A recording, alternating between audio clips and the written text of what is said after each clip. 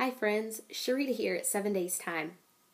For as long as I can remember, I've had an affinity for bodies of water and exploring everything around them. Maybe it's because I hail from Kansas and bodies of water were kind of hard to come by. We weren't really a lake family, so most of my growing up days were spent walking around our local frog pond, as we called it, searching for treasures and exploring the life teeming just below the surface. Now we live in Washington State, and bodies of water are much more prominent out here. We have the Puget Sound, American Lake is right down the road, and occasionally we'll drive to the coast. My favorite pastime is to explore the coastline, looking for hidden gems and treasures that have washed up. Not too long ago, I was doing just that, and I saw a shell buried in the mud and the sand right by the edge. I picked it up really excited, and then realized it was broken. It was chipped. It wasn't whole. I almost discarded it back into the water, but God stopped me and showed me there was a lesson in that.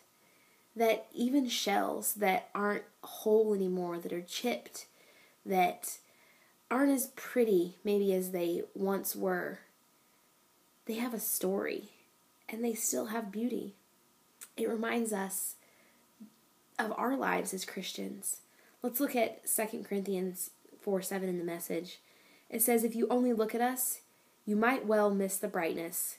We carry this precious message around in the unadorned clay pots of our ordinary lives.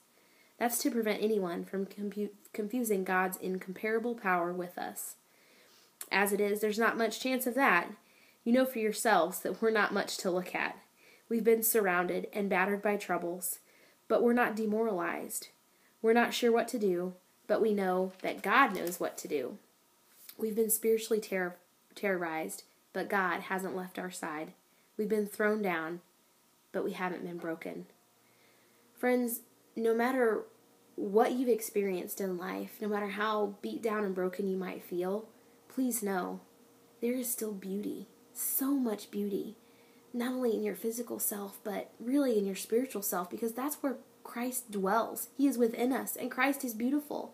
Even that battered, bloody body on the cross was a beautiful sight because it gave us hope for a future and a life with Him.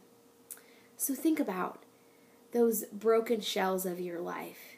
Maybe it's abuse, divorce, addiction, denial, whatever it is.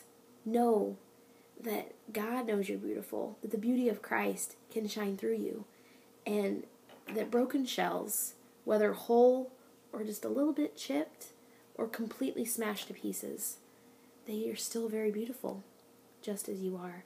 So share your story. Share your beautiful, beautiful story of redemption. Let God work in you, and know that your testimony shows Christ's undying beauty as He hung there on the cross and now waits for us seated in the throne of heaven.